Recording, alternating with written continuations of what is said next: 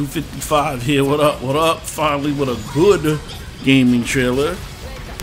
So this is the launcher character.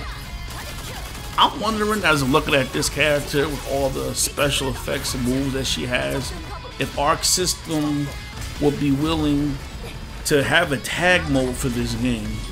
I know I said the same thing about Guilty Gear, but this game, with all the bright animations it has, it just screams tag game. But as a single player game, you can't complain either. But if they added a tag mode to this game, I mean, it would just be outrageous. As for the character herself, I'm just wondering about startup time, especially in a game where people have swords, but she definitely looks like she can play keep away. And that might give her some top tier vibes. It just all depends on what the frame data is like as far as her moves. And a lot of her combos seem to be connected to her shooting, which again, that can work from far away or close up. It just all depends on frame data.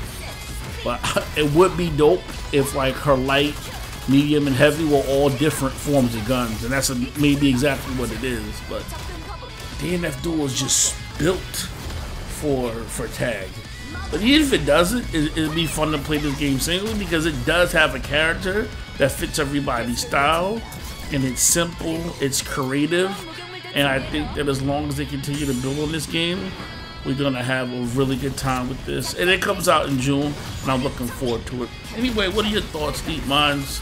As always, thank you for being part of the Deep Mind community. Don't forget to like and subscribe. This is Deep Mind 255 out. 1.